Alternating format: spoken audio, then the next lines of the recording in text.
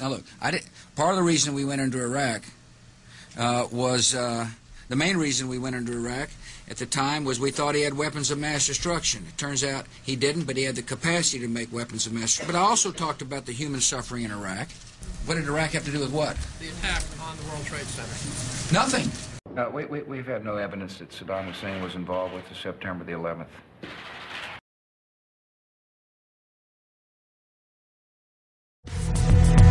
Iraq was a terrible mistake.